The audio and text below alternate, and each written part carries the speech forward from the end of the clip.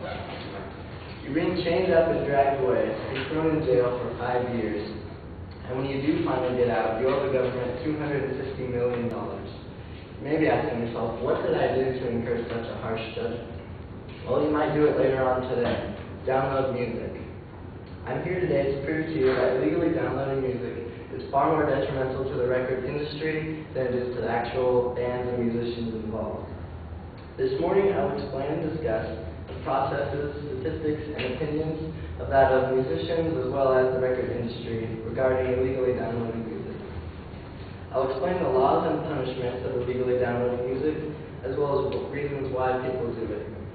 I will use statements, opinions of that of musicians as well as fallacies the industry uses to save their business.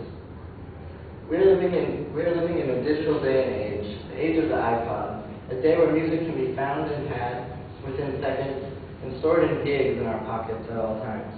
It's no wonder stores like Tower Records are closing down and bowing down to the almighty iTunes. Record stores are closing, the radio sucks, and for $9.99 on iTunes, why not just pick up the album on LimeWire for free?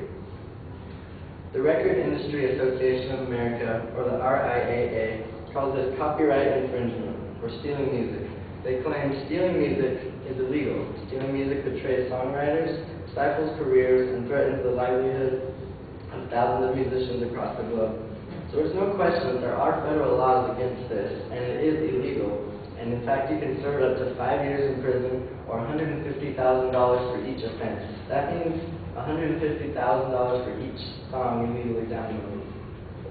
The Piracy Report of the record industry claims that 1 in 3 downloaded albums is an illegal album, creating a $4.5 billion pirate market, destroying music industry jobs across the globe. A study at UC Berkeley found that the industry is losing about 1/5 of its sales to illegal downloads. But let's look at the other side of the spectrum, because in fact bands and musicians have something quite different to say about it. British musicians Robbie Williams, Annie Lennox, Billy Bragg, Blur, and Radiohead are quoted in Independent Musician magazine saying, "The public should not be prosecuted for downloading illegal music." Billy Bragg says, "If we follow the music industry down that road, we will be doing nothing more than being part of a protectionist effort. It's like trying to put toothpaste back in the tube. We want to side with the audience, the consumer." So ironically, musicians are actually supporting the illegal downloading of their own music. So why is there this opposition between the record industry and the actual bands and musicians? Lead singer of the world-famous Radiohead, Tom York, gives some of his insight, saying, "I like the people at our record company, but the time is at hand when you have to ask why anyone needs one." Radiohead released its 7th studio album in 2007, In Rainbows. Their record deal with EMI was just up, so the band decided to produce it completely independently. Also, they produced it completely online and completely for free, asking fans to pay whatever they wanted for it. Some paid nothing, most paid nothing. Some paid a penny, some paid $20. It's a very groundbreaking and risky and surprising move on the independent band's part. As Tom York says, "Every record for the last 4 has been leaked, so the idea was we'll leak it then." And in fact, it paid off for them because In Rainbows has sold 3 million copies, won the Best Album of 2007, won 2 Grammy Awards, and by October 2008, Warner Chappell revealed that it was the most profitable Radiohead album compared to all the other CDs. So if a band, successful band, can produce a CD completely independently and ask nothing for it, and make more money than they ever made on 6 previous studio albums, then there must be something wrong with the record industry. So when the recording industry said that illegally downloading is cutting 1/5 of their sales, perhaps they were right, but it is their sales, and bands like Radiohead are making more money than they ever could with these labels. So this is a scary reality for record companies, and a bright, exciting future for bands.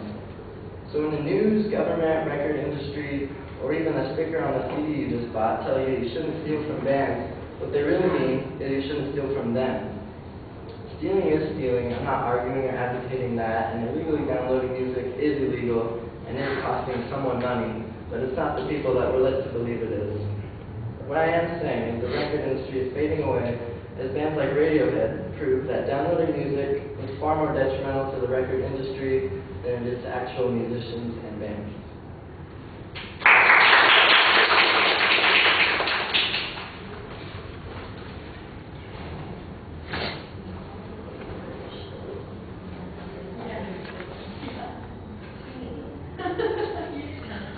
Donald, what did you think? Well, I thought his attention device was pretty nice for the turnaround. Kind of making it seem like it's a really big deal and he kind of goes into that. I thought his thesis was clear and he cited the sources very well. And I like how he kind of painted some of the images he was trying to convey. I thought he needed a little better eye contact. He was either looking straight ahead or just looking off to the west.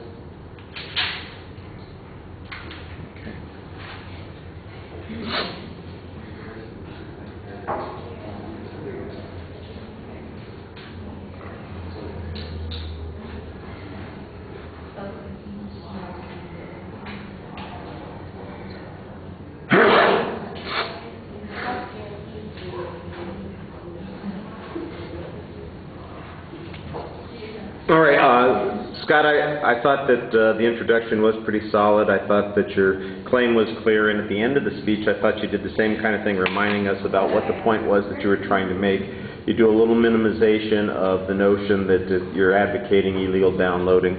The example that you use, though, that's the main way that you're reasoning. You're dependent on that singular example, and there needs to be a demonstration that that example is typical or representative, that it's something that's is a viable economic model. The fact that a successful band can do this, I think, doesn't automatically bode well for all the other bands or, for instance, new artists and that sort of thing. So it may or may not be the case. What I think you need are some additional examples and maybe some authorities that could make this inference. It's sort of like when the I don't know, you probably knew somebody who, ran really fast in high school or got an 800 on one section of the SAT exam and said, oh, that's easy, everybody can do that. And you wanted to punch them in the nose, it's like, okay, I'm looking at Radiohead and they're saying, see, we did it, we made money. Okay, how likely is that going to be, that sort of thing. But I think that you had an interesting explanation of it.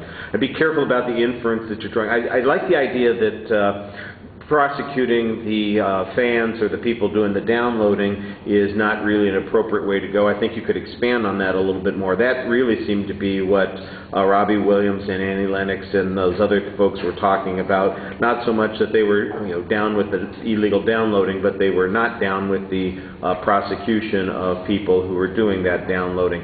Is there an alternative model to deal with those folks, or some other structure or way to handle that situation? And, finally, like you said, if technology ultimately renders selling music moot, then that's the way it is. Everybody can, do the best they can to make their living as a musician without selling their music. And, but I'm just not sure what the scenario is going to be on that one. All right. Thank you.